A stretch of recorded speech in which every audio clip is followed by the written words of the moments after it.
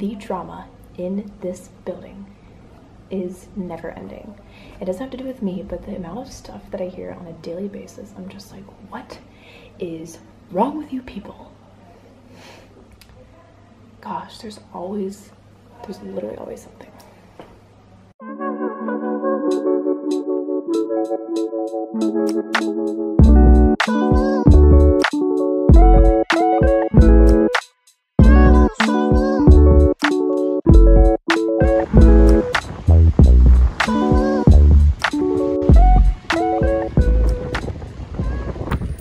I set my alarm for like 8:45 and I woke up at 7:30 and I couldn't go back to sleep for like 20 or 30 minutes because it was so windy.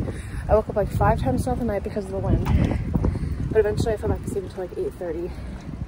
But the wind here is no joke. You can probably see it from the choppy waves in the other videos I took, but yeah.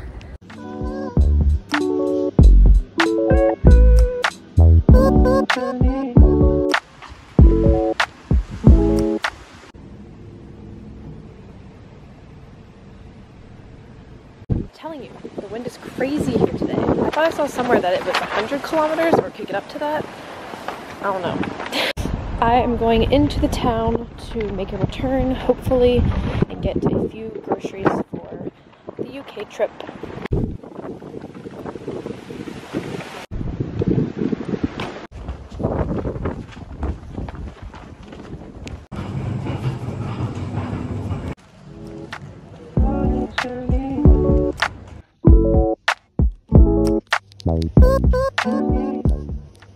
I never showed the souvenir I got in Nice, but I got this little bag.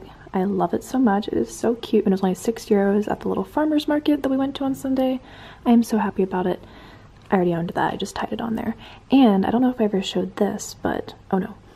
I thought I had gone missing for a second, but I got this ring when we went to Lucerne, and it is my favorite piece of jewelry that I own. It is so cool. My room is very much a mess right now. I have stuff everywhere, but I just want to finish this paper before I do anything else. Tonight, we spent $700 on mostly accommodations and travel in the UK. We have not yet booked our excursions, and there's still food. So I think it's safe to say that I will not be eating on this trip.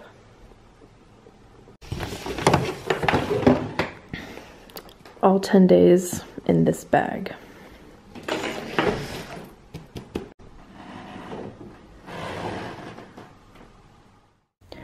Our 10-day trip started with 2 train rides to the Malpensa airport in Milan, and then we got on EasyJet, which our tickets were only like $60, so that was amazing, and we had a 2-hour flight to the Gatwick airport in London.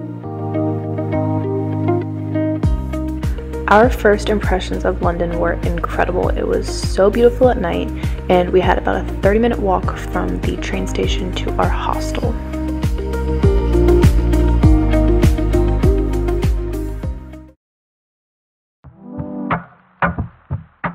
Okay, if you've never seen Harry Potter or you don't like it, these next like 3 minutes are going to be really brutal for you because I pretty much just filmed everything I saw at the Harry Potter studios, and I apologize, but it was so amazing for me because I grew up a diehard fan of the Harry Potter books and ultimately the movies.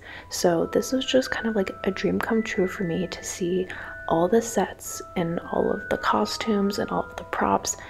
This was just amazing. So I'm sorry if you don't know anything about Harry Potter, but you can enjoy my cinematography. I think it's pretty good.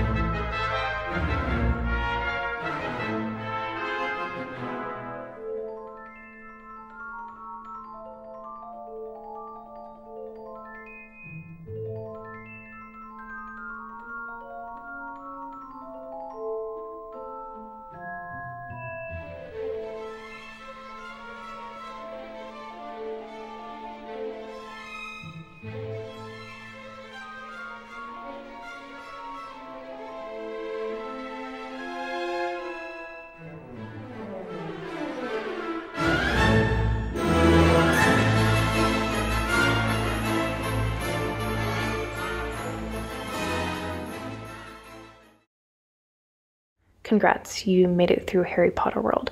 So after that, we took an Uber back into the city and we got some delicious burgers and walked around the shopping area. Little kids like his children. My friends all went to go see Mamma Mia, so I didn't want to do that. And I decided to go shopping by myself, and I'm gonna try to take the tube or walk back by myself. We'll see.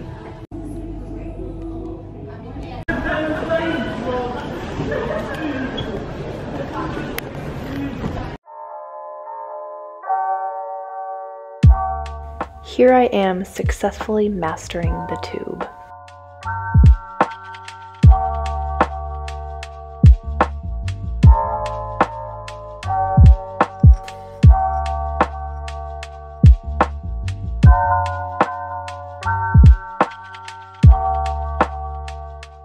The next morning we got up around 6:30 to go catch a tour bus at 8, but luckily there was a very pretty sunrise.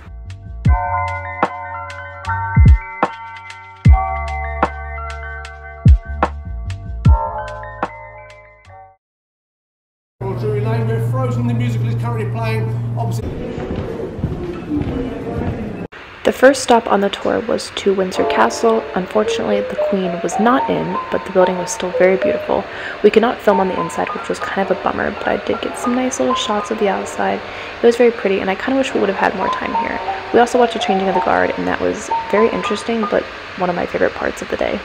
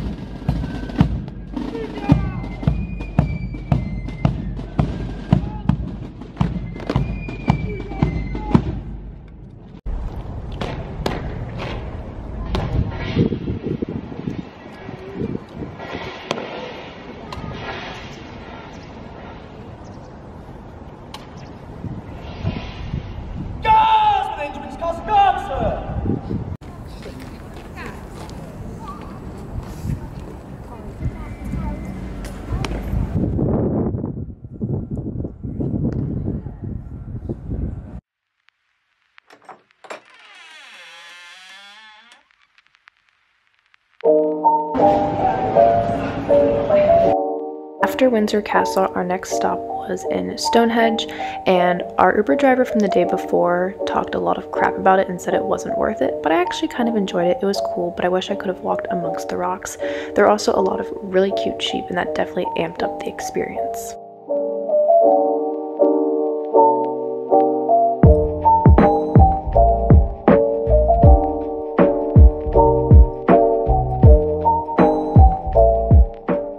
Our final stop of the day was in Bath, and this was a really cute city. I really liked it, and again, I wish we would have had more time here, but we just got to walk around the city a bit, explore, and we also did a tour of the Roman baths. I was under the impression that I'd be able to get in some baths in Bath, but it turns out if I had in fact jumped in the pool that we toured, I probably would have died. So glad I didn't do that, but I was really disappointed that I didn't get to get in any baths because I even brought my bathing suit.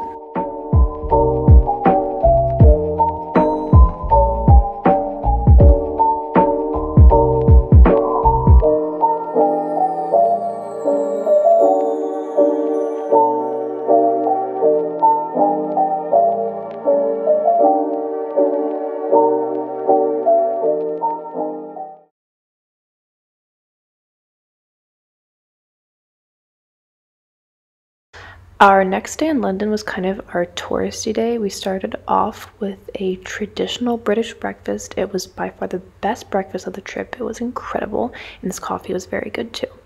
And then after breakfast, we ventured over to the very touristy part of London. We saw Big Ben, which I thought was incredible, and I wish there was not construction being done on it. And then we saw Buckingham Palace, which was underwhelming in my opinion. And then we saw like a cavalry museum, and we saw the London Eye, just all the things.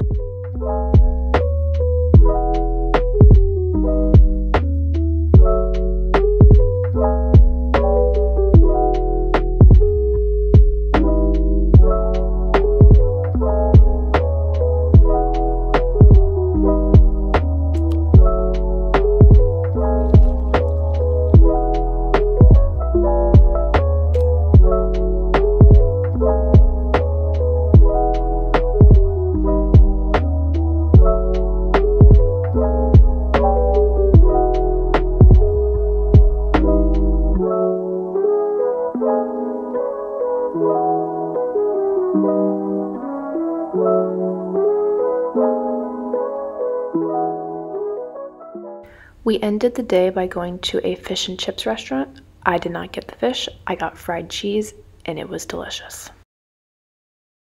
I should. I used to have them, but... So this was our last day in London. We only had a half day, so I started off by going on a run across Tower Bridge and then along the River Thames, and it was so beautiful. I wish I could have this view when I run every day.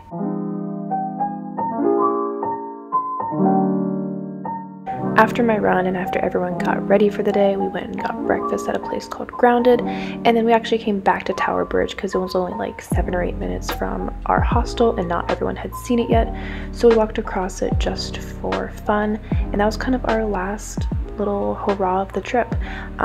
You can also see our hostel here. It was the Wombats Hostel in London. Absolutely amazing. Would stay again.